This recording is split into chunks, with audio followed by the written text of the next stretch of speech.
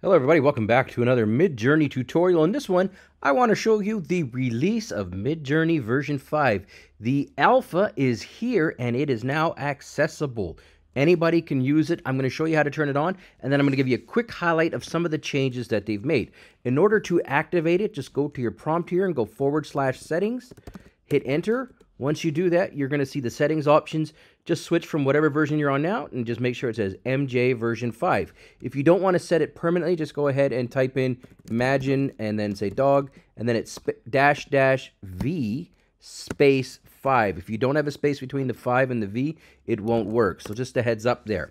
Now, in terms of what the new version comes with, it comes with a lot of things, but the biggest thing is the hands. That's right. It looks like they fixed the hand problem. I'm looking at a bunch of images I made here. She has the correct number of fingers. It's just a lady holding a book. If we look at some of these images here, 1, 2, 3, 4, 5, that's 5 hands or 5 fingers. 1, 2, 3, 4, 5. There's a thumb and 4 fingers there. This is pretty much not perfect, but they've come a huge, long way. Now, I'll be honest with you. I've got an image up here somewhere. Let me just see if I can find it. This lady here, she's got, the right number of fingers, but they're really, really long, so she can get the last pickle in the jar, if you know what I mean. But there you go. It's fixed hands, at least mostly fixed them. What else does it have going on for it?